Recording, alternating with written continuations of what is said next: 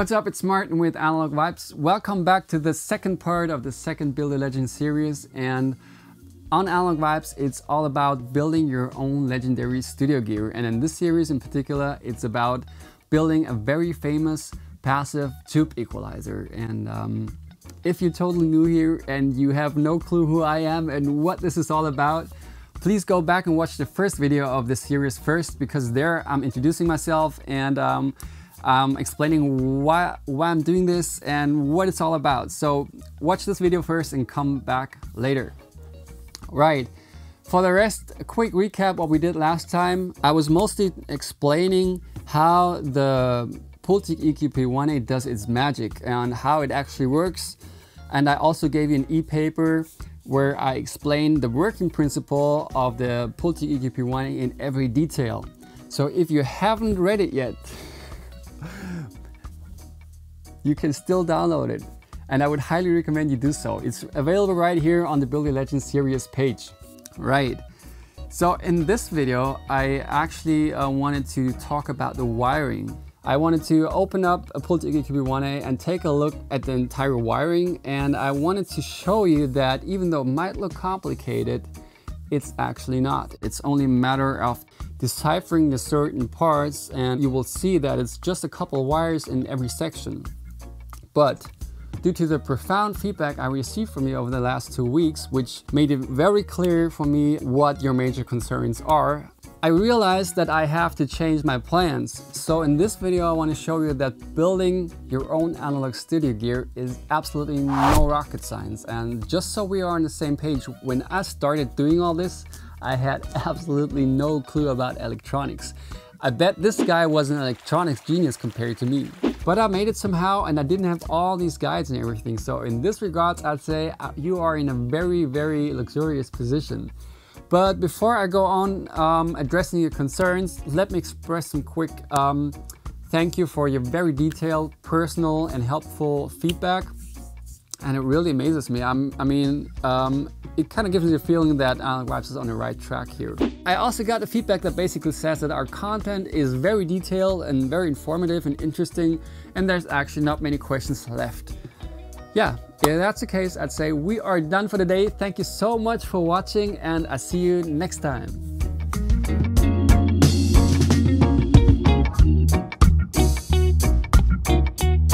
Okay, sorry, but I have one left and it's a serious one, and I would like to read it out for you.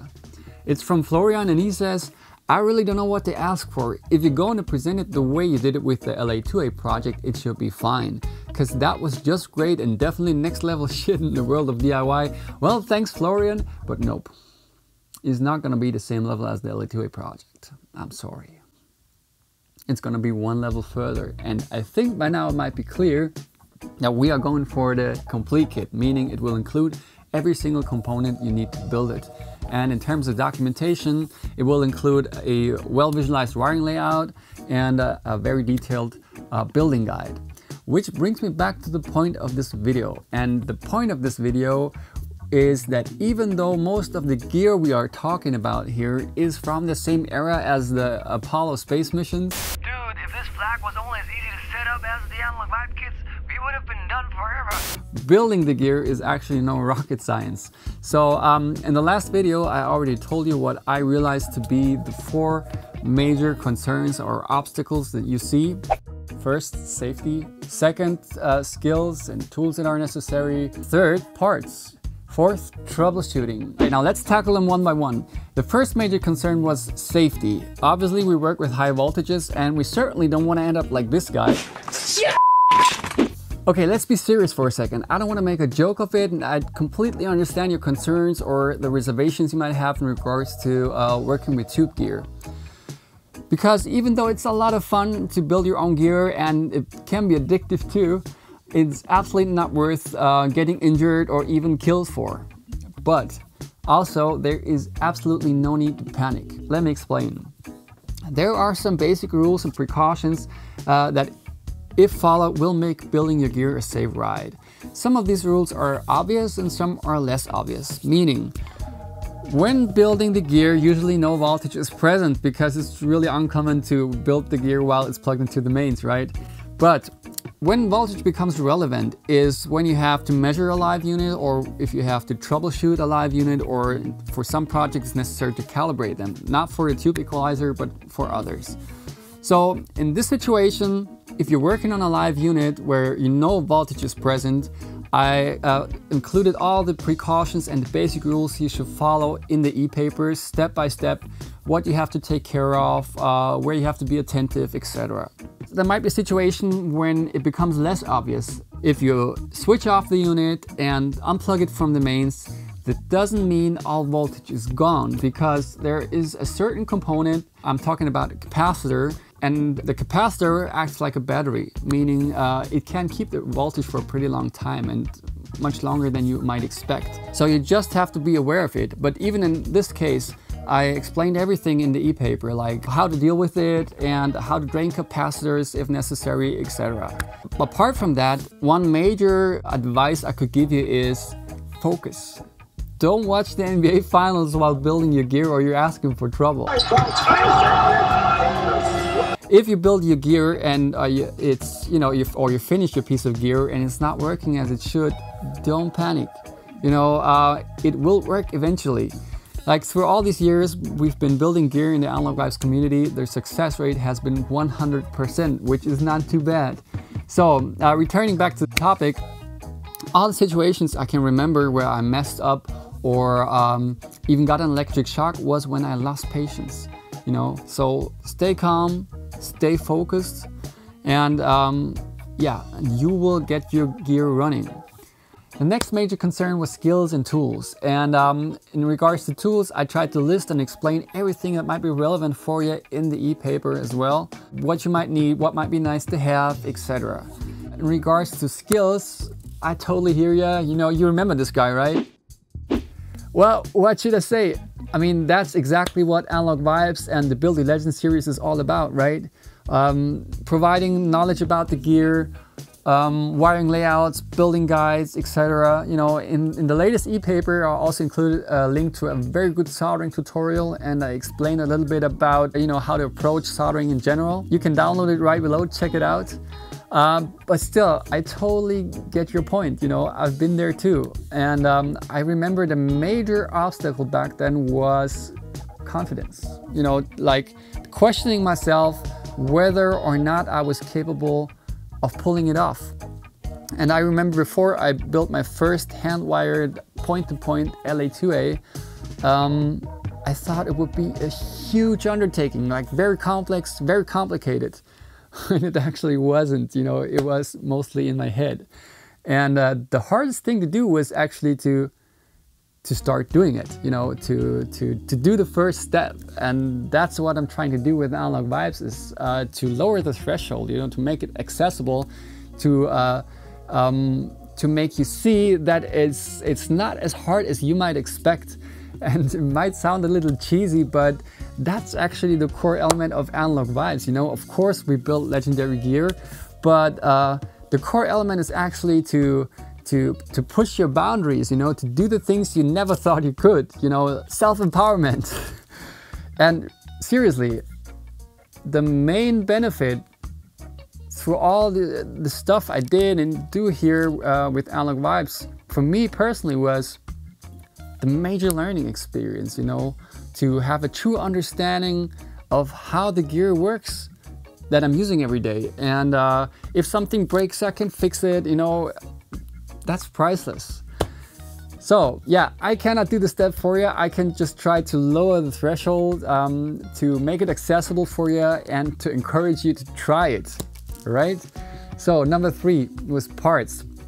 Okay, let's skip parts for a second, because I would like to say a few words about number 4 first. Troubleshooting. What if you spend hours building a piece of gear and then in the end it sounds like... It seems like the need to troubleshoot a unit for many of you is like the ultimate nightmare, like... No troubleshooting. I'll do whatever you want, but no troubleshooting. Let me tell you something. In all these years since I started to build my own gear, I never learned as much about how a particular unit works as when it didn't work.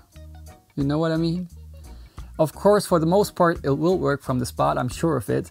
But, and the feeling of, you know, just finishing units and switching it on for the very first time and it works from the spot, it's hard to beat, you know? Especially if you've been dreaming of this particular unit for a very long time. And there is a deep impact that this will have on your personality. You have to be, you know, you have to be aware of it and you have to be prepared. I've seen people going all crazy, running around the block all naked, screaming like a weirdo because they were not prepared for the impact this moment would have on their very being. Look what I have created! I have made fire! Trust me, you have to be prepared. To be completely honest with you, of course, I didn't like it too much when troubleshooting was necessary, but you are in a different situation because here's the thing, you are not alone. You know, the Analog Vibes community is growing and I strongly believe, or in fact, I know that an active community is a huge win for everybody. Like you can exchange your experience and share your problems. Stephen, by the way. Hi, Stephen. If you have a problem, you know, we'll figure it out together. And until today, we always got the gear going. You'll find the link to the community below the video. Right, so yeah, one step back now, again, parts. You know, where to get them, which parts to get it all, are they still available, etc. I created an e-paper for you. I don't know if I've mentioned it already. And in the e-paper, there's an entire chapter on parts and how to approach the subject. Please check the e-paper first, and if you have any more questions, just let me know. Also, there's a dedicated page that gives you some insights on the components that will be included with the kit. And as mentioned earlier, it's going to be a complete kit. It's not going to be an almost complete kit, it's going to be complete. That means everything will be included, every single part and component, and even the wires. And while I'll give you more details on the individual components in the next and last episode, I'll give you a quick preview right now. This here, for example, is the original Pultec bypass switch. Huge, massive switch. It was made by Switchcraft back in the days, and it's been out of production for almost 20 years. And Switchcraft will make these available again specifically for the kit, which is amazing. Yeah, this here is the original style Pultec inductor, the filter coil. This one is made by Moby Electronics, and he's also a member of the Analog Vibes Facebook group. And he makes them as per the original specifications, even potted and beeswax just like the original, and they sound great. I already tested them and they are also custom made for the kit. Yes, some more details in the next episode. Before we're done for the day, two more things. One thing is, how can we make it happen? If you joined an Analog Vibes project in the past, you know that we try to achieve these kind of projects through the community. Because at this point, I have no clue how many of you are interested, and I cannot just guess how many parts we need to order or have manufactured, nor can I afford it. Right? So what we'll do is after the last episode, I'll open the pre-orders for a limited amount of time, and then we can collect orders, and then I know exactly how many parts to order and how many parts to have manufactured. And the final thing, I can almost see it in your eyes through the camera, is the big question, how much will it be? I'm still calculating the last bits and I'm still waiting on the last feedback from one manufacturer, so I can't give you the final pricing yet, but since so many of you have been asking, I can give you at least a range. So the entire bundle, including our high quality chassis set, including every single part and component we need, like I said, some of them custom made, and every single component high end and as close to the original as possible. And of course, including the building guide, which makes this entire thing pretty much painting by numbers, and including the wiring layout, will come in around like 1,300 to 1,500 euros. And just to make one thing clear, this is not gonna be like some sort of kind of clone you see nowadays. This is gonna be as close as you could ever get to an original unit without spending a fortune, okay? So that's it for today. Check out the new e-paper, a lot of work went into that. And please leave me some comments. And if you know someone who might be interested, tell them about it, because the more we are, the more likely we can make it happen, all right? So thank you so much for watching. Thank you for your support, and I'll see you in the last episode for this Build Legends series.